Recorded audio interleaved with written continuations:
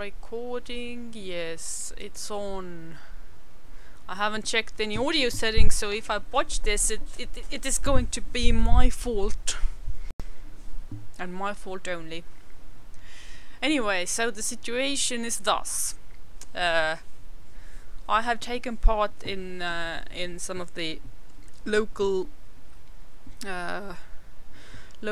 sci-fi writing workshops, and as a part of that I am working on a story, and the current state of working on the story has taken me to the idea that I kind of maybe want to do a heist idea, but because it is this idea is currently very underdeveloped, I bugged Nux and we started bouncing hi and we started bouncing some ideas, and those ideas took us to the ChaosNova universe. So right now it's like we're pulling like double duty. Basically now I'm bouncing the ideas for the story in the ChaosNova universe, but if I can glean anything for my story, then yoink.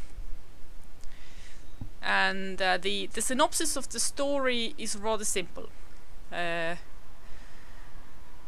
Both of them. So in both cases there shall be some sort of unspecified space-time wedgie that allows some sort of interaction between different realities and or locations and or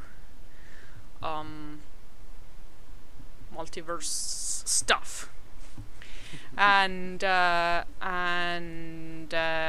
a previous iteration of the story I'm working on, a ship is approaching the time-space wedgie, and there are only 2 survivors on that ship, and those survivors will go through a scenario that is suspiciously similar to the to one local fairy tale. Basically the initial brief or the prompt for the story was to use certain elements from local fairy tales. So that's where it got its beginning, but I'm building layers on it.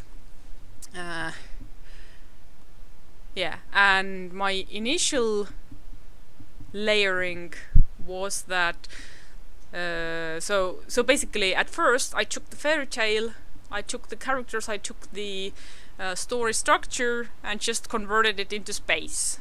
And for like 5 minutes or so I was pretty pleased with myself.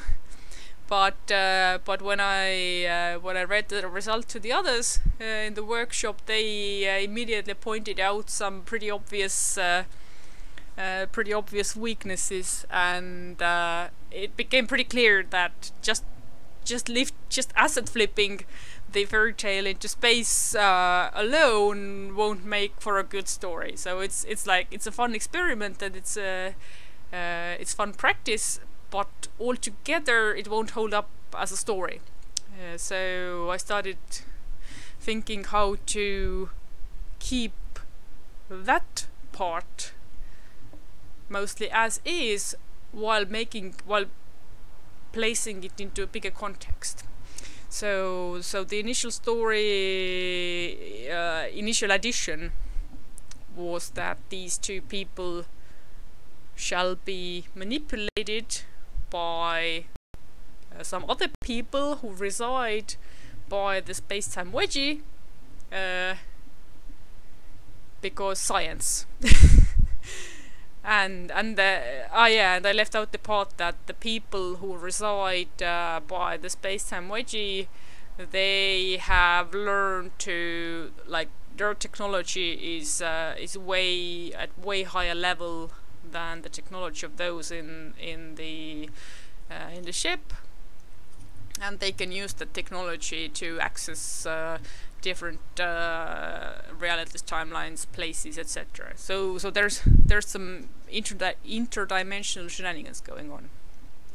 And now I'm bugging Nux to bounce the ideas so that I can glean material for my story, and maybe in the process we can also spawn a short story in the ChaosNova universe. Who knows? Yeah. The comparison, or not comparison, but the sort of thing you drew my attention to was the similarities between it and the Void Cloud. Mm-hmm. Yeah. Like a research station by the Void Cloud. Yeah, I think that's where I got the space-time wedge idea in the first place, probably. So my brain just went to the familiar stuff. This doesn't help with the ideas or anything, but I found in the writing course that I went on that my character pieces and the Ritalin text, the stuff that I am fully in tune and in depth with, was far more successful than the stuff that I was just like trying to make work. So Yeah. stuff. And in this case, that's actually one of the reasons why I wanted to keep the quote unquote original fairy tale with the same structure, at least in some form, because there are elements there that really fascinate me. So basically, the idea is that you have people in a farm. It's an orphan story basically, so that part is uninteresting. You have an orphan who is forced to do hard labor and who has hard life, which is also the uninteresting part. The interesting part comes when a stranger visits the farm. A stranger who is said to be a sorcerer in disguise, or a famous wise man, but he's disguised as a beggar, and he will give an item to the orphan. I think it was a headkerchief or a scarf or something. She's supposed to tie it around her head next time she goes to bed. And when she goes to bed, she finds herself in the middle of a very vivid dream. And in the dream, she will find herself in a strange place, in a strange farm, which she surmises must be hell, because it is very odd and very sort of like, I don't know, reasons. And in there, she finds a device that grinds the grain for her, basically. So she finds a device that would make her work a lot easier, and she thinks how to get away, like how to transport the thing with her, and lo and behold, there is a spare horse somewhere nearby, so she just places the horse in front of the I think it was a big chest or something. She just puts the horse, ties the chest to the horse, and goes her merry way, and drags the chest to her own farm. And when she wakes up, it's still there. So that's the part that's interesting, that you're visiting another place, presumably in your dream, and you yoink a thing from that place. And so when I was trying to put together the original, well, not the original, but the initial version of that story, or the initial remix of that fairy tale, I simply flipped all the action into space. Instead of an orphan, we have a young soldier, or a soldier wannabe, who is the only survivor from her unit, and she's been picked up by a ship whose crew is also dead except for one. Although in a later iteration, I think I'm gonna make them two survivors of the same unit to begin with. So it's like one is the quartermaster and the other is the little idiot who was never even given a weapon, and that's how she survived. And as they come into contact with the facility, I think my initial idea was that there's some air exchange, which would imply some sort of drugs, man, and in this altered state. So the quartermaster would be physically going into the station, but not the younger one. So it's like only one of them goes aboard the station, and the other one stays on the ship. And while on the ship, she will come into contact with the station air because of reasons, and that makes her fall asleep, see strange things, see a strange device somewhere that is obviously not on the ship, and I think the idea was that the device would be generating oxygen or accelerating photosynthesis in a strange world, and she picks up a plant from the strange world, and when she wakes up she still has the plant. So she decides to go back in there, and there's some dream manipulation, so she will quote unquote fall asleep again, put some pulleys or harnesses on the device, and pinch herself from the nose or do something to quote unquote wake up, and this way she will be able to pull it through. So that was the initial thought, and then building on it, the idea grew that the anomaly people would be interested in studying the behavior of those less advanced people, and they would wanna test out how certain people respond to certain scenarios, and the goal would have been to set up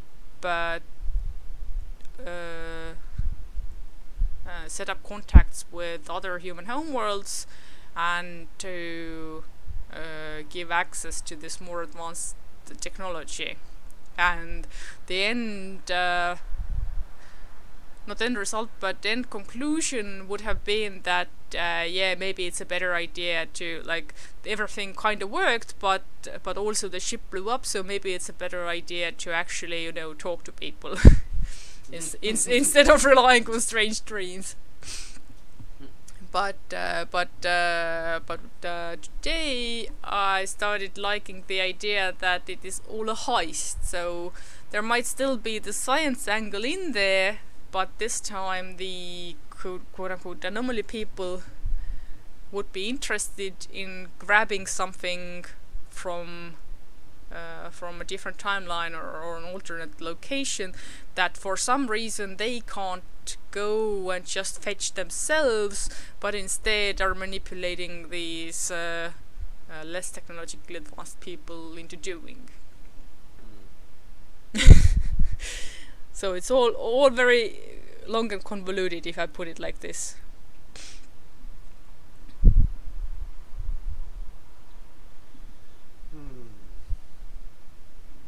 And in case of a parallel story in ChaosNova universe, where we would have the facility or an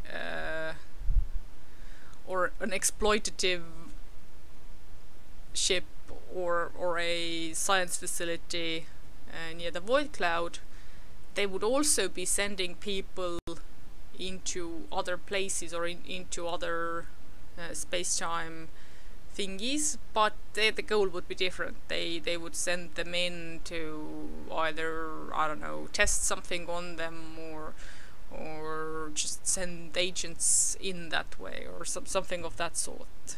So the heist probably does not apply there.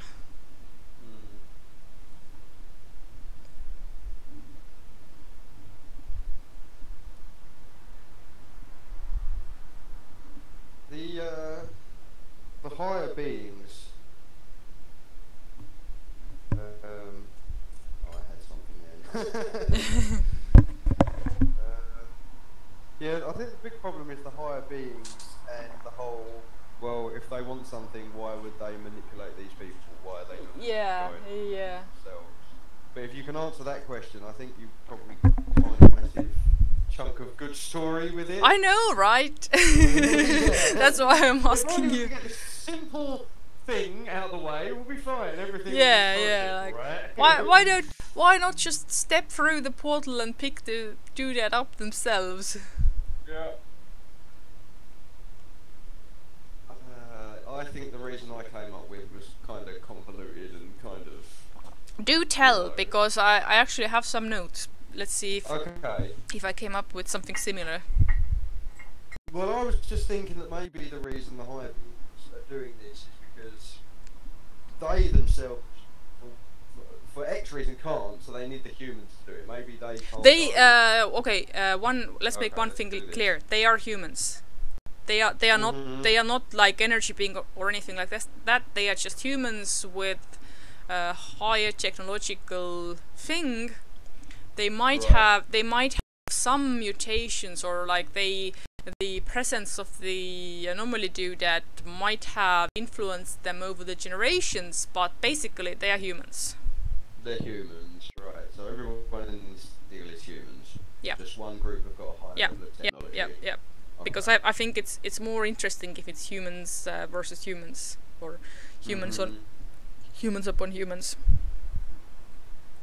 And again, it's sort of what we know, really, isn't it? Yeah. Plus, I don't really want to make up any aliens or something like that. I just want to have humans who have settled.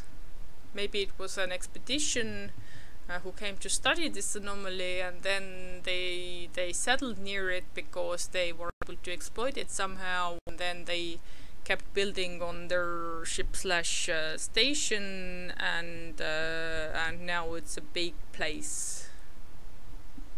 It's basically like a homeworld in a can, and since they have this whole interdimensional doodadding technology, they are able to utilize. They are able to vent in atmosphere, or use planetary atmosphere as a source for their own air. So it's like they don't even have to generate a whole lot of things there, and they can even get rid of their waste heat by venting it into a homeworld somewhere.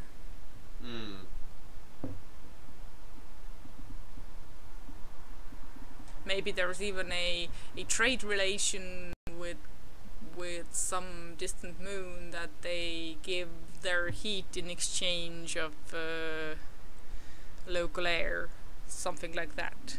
So like mutually beneficial stuff. But yeah, so the whole why can't they just do it themselves? Yeah, that's a good one. I'm gonna share the idea that I had. So the point is that it's not that these people in general can't just move into another place and take something from there.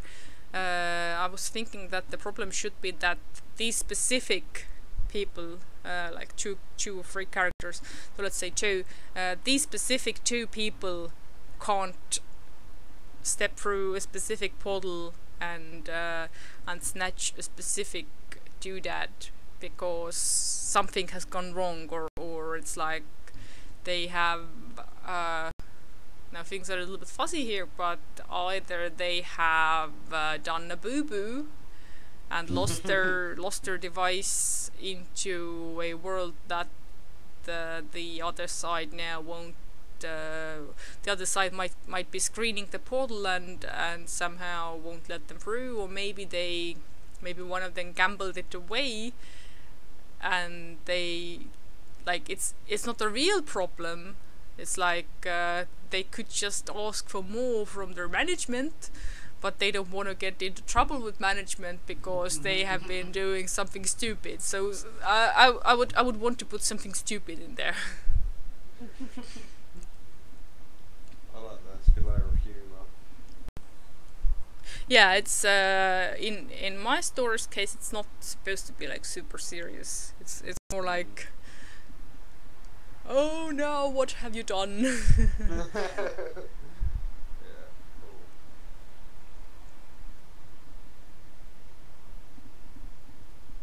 So the 2 to 3 characters you're thinking of having on the ship itself, that you've decided now they're all from the same unit, and they're all. No, wait, I'm talking about two groups or two pairs. One pair. Oh yeah. So one pair is the people from the low tech ship. One of them is the quartermaster, and the other is the rookie. So those two are the same. Right, they came from the same Yeah. unit. Yeah. Okay, those were who I was talking about. So I don't know. This is thinking that maybe there was something that. But here's the thing. So I'm not expecting you to give me directly any ideas for my story. I can snatch those anyway. What I'm more interested about is if we can transport some of these elements into ChaosNova universe and invent a facility, a ship, a station near the cloud in one of the many realities, and have some sort of doodad happening there. And the plot there, I'm not trying to make it related to this plot at all. I'm just sort of poking at the setting to see if we can maybe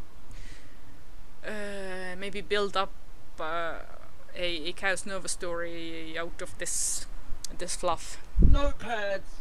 Where art thou notepads? Oh, look, they were beside my bed all along. It's always important to keep notepads by your beds, kids. I don't know why, it just feels good to write shit down. Yeah. I have my note doodad right here. Research. Facility/ship. And it might be a servo facility, or it might be a quote unquote independent facility. It might be a rogue science facility. Who would be? Yeah, I think this is a lot of like servo or servo prime. Servo. So I think the servo that we encounter originally would be more interested in trying to break the void cloud or whatever and trying to figure that out. Now, of course, the thing is that Servo Prime probably knows a lot about what the other servers are doing, so it's more like that the substream servos themselves are kind of being puppeteered already, or like they're given goals that ultimately feed into Prime Servo's agenda, research, or the sort of inseminating many research ideas into the many servos, and one of the and occasionally some of them will yield something useful.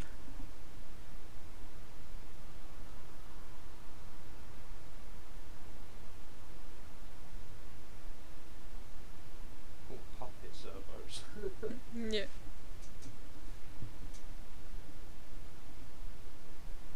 Yield useful.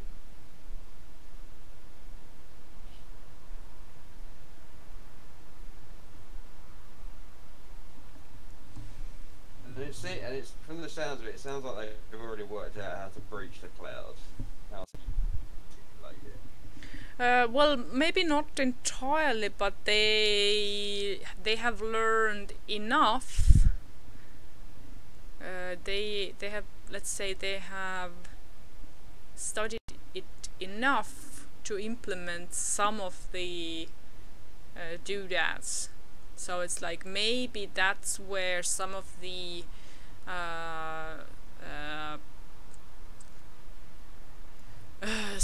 interaction or the stream to stream transit comes from, is those studies. No, actually, Kyo said that that some of this that the initial boost came from servo snatching. The Skilf made a mistake and he snatched up some of their technology. But even so, the cloud studies, especially downstream, with more time pumped into the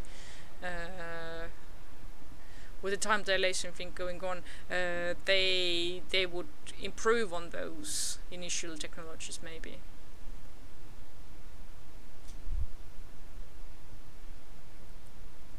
And they would be able to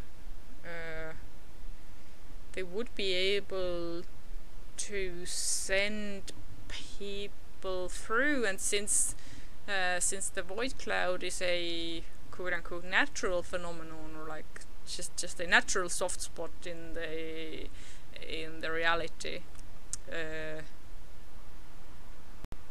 such travels or such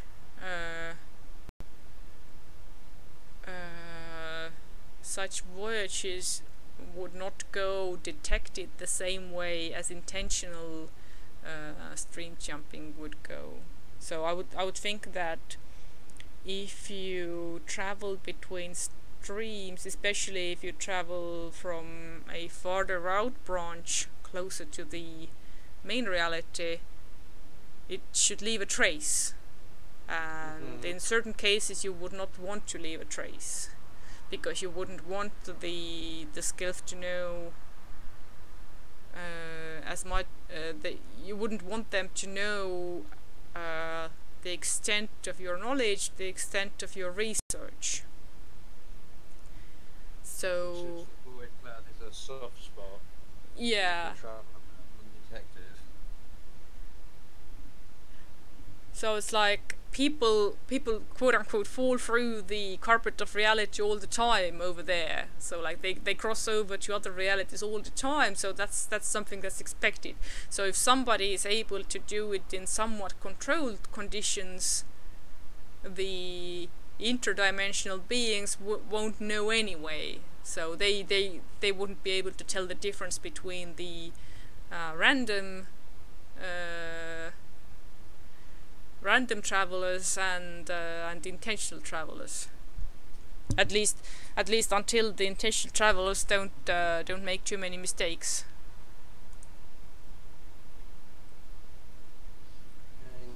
Hang on. Dimensional boogie. Man, I have to spell it out every time.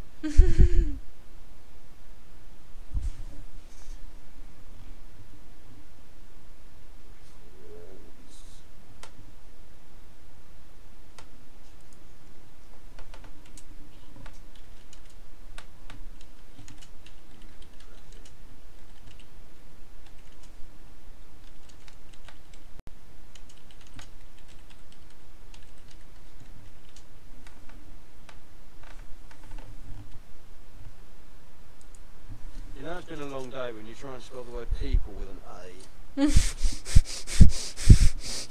That's right. I got no shame. I ain't afraid to admit it.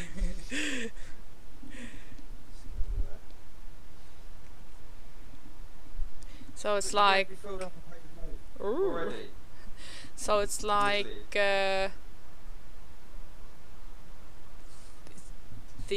the research there, it may be started or triggered as an unofficial thing, but actually the results will be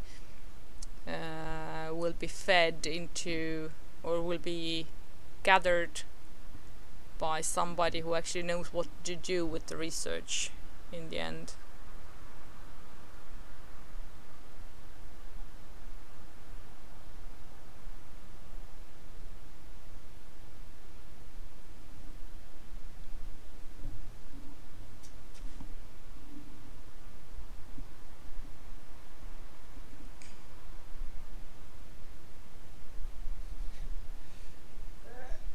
Pow.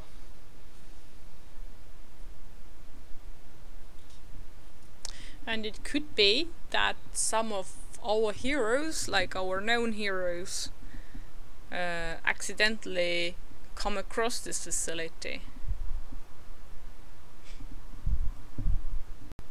Could it be that the facility that we study in Scribe and the Doctor, that is the facility where Corey comes from, is preparing the fodder for these for these travels. I like that. So it's like they have these human enhancement doodads, human enhancement factories in sort of outskirts areas or like frontier areas where it doesn't draw too much attention, and those areas will be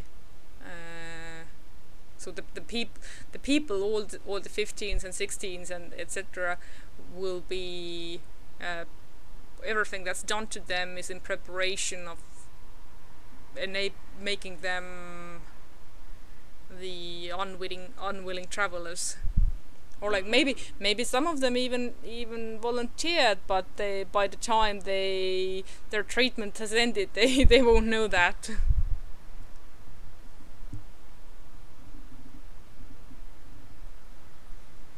So in that sense, the fact that our Corey, ends up dimension hopping, it's all in a sense he is fulfilling his thing. It's just that he's fulfilling it in a roundabout way. And it's like, it could be that some of these quote-unquote agents, reluctant agents, are intended to be, just sent through the natural gates,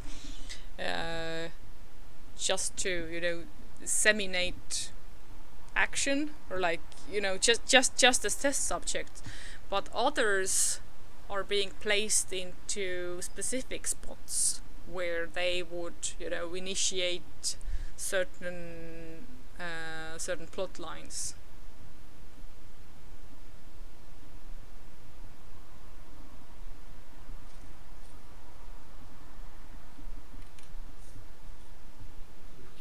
The notepad's full. There's no more empty pages. How did that happen? No. I've got notes here that are like, Chaos doesn't react well off the hero roster. There's some old notes. Some other notepads can I use here? This is where the trouble starts. The famous. These are the notes on all the biohacking. There's some Outrunners notes there. Oh, there's more notes on that detective story I tried writing once upon a time. No. Seeker. Oh look, there's notes on Patreon there. That's something I really need to get around to doing. Okay. Some...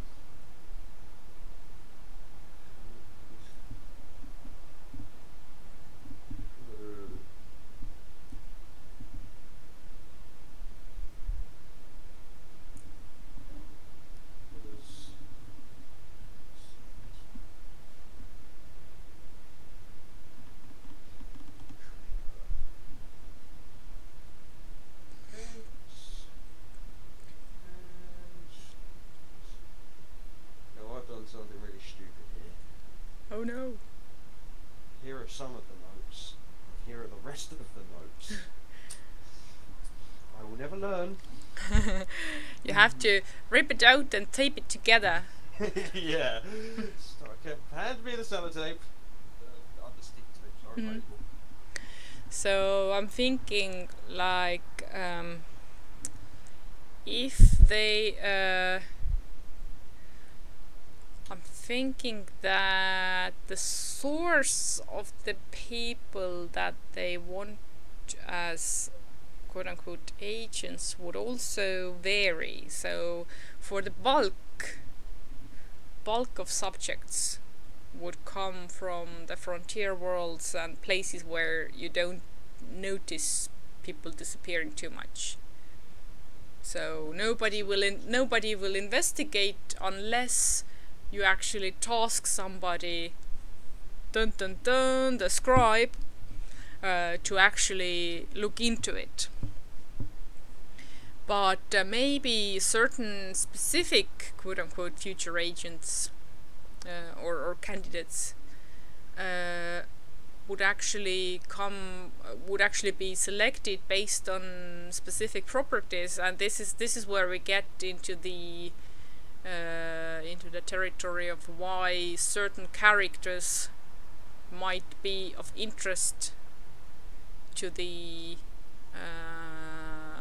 people behind the curtain, and this is where the whole microbe concern or microbe corporation would come in, because if they are a big and ancient biotech corporation, they would also have the means to analyze many people and to keep track of many people and to screen many people. And since their services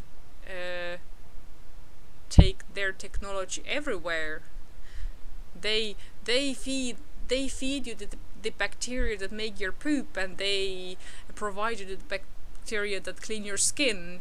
So basically they have their products are everywhere, and they would be able, maybe there are certain bacterial strains that they can plant on people as a means of keeping track of them somehow.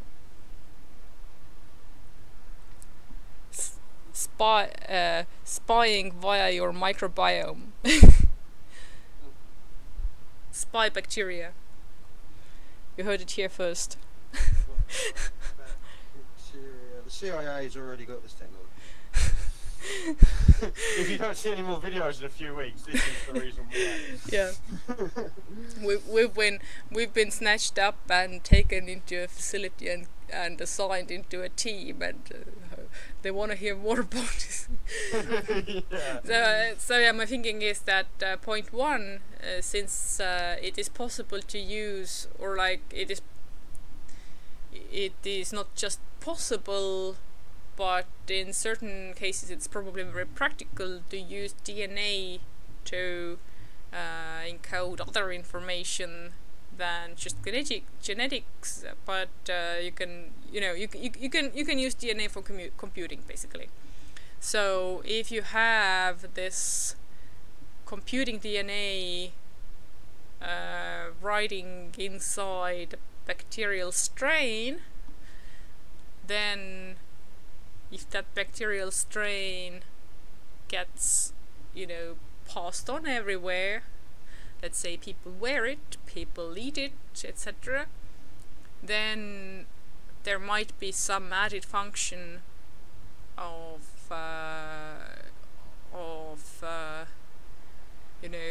phone home, some sort of passing the information back to the home lab somehow, or let's say because the bacteria will multiply, their traces will be everywhere, and maybe that spy DNA records some simple information, and when you take a swab of that bacterial culture somewhere, you get back that information.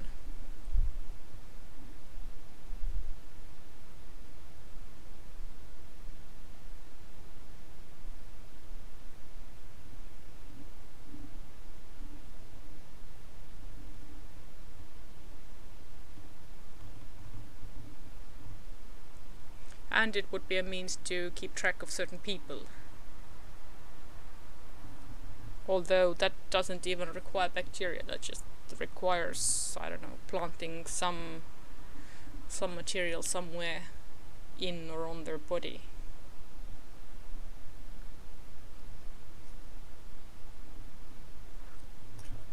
Give me one moment. Ooh.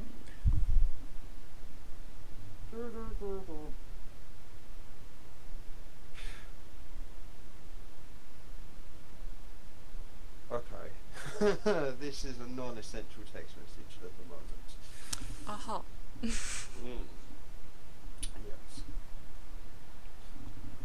Right, well, I've written a lot down. There's pages upon pages of information. I'm going to a few minutes to digest some of it, I feel. Yeah.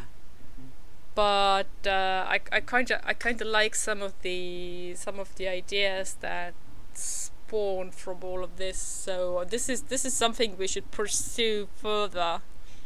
Definitely. Just quickly, it's answered one of the questions because this might sound dumb, but I've always wondered, why is Servinius experimenting on these people? Like, what's his sort of end goal? Yeah. And there's always been a sort of like half-assed reason at the back of my mind that I've never had to explain. But now with this, sorry, it's going dry again. Now with this, it's sort of there's reasons in the air, right? There's stuff floating around. Yeah, but I mean, Kyo actually kind of answered it with the Prime Servo. So Prime Servo's main goal is to, thwart the boogeyman. Yeah. So whatever the local goals of the local servos are, in some ways they all feed into Prime Servo's prime goal. So that has been there since the Deja Vu storyline. But of course, the local servos and their local agendas can have, specializations and all that. I was talking about that. Yeah. So the first baby's first servo, the servo that you meet, the evil one. So it's not just science. I hear a small dog making ruckus outside. I don't think it's my neighbor's dog. It's something smaller.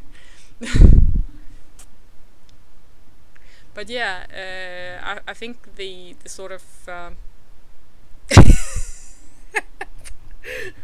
censored.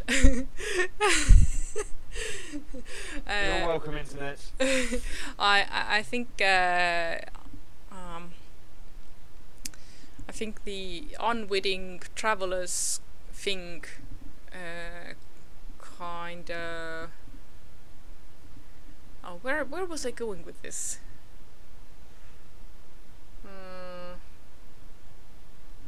Brain fart. I was making a point about servo and experimentations as well, but yeah, basically what you said. Yeah, I think so. And another thing is that once you establish the whole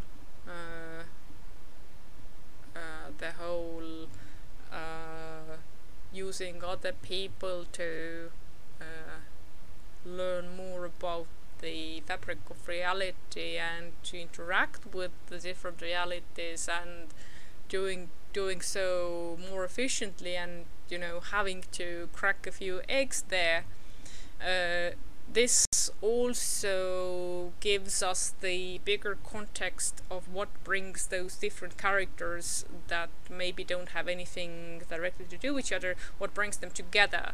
So for example, I don't have a specific idea in mind right now, but the Harper family somehow fits into this.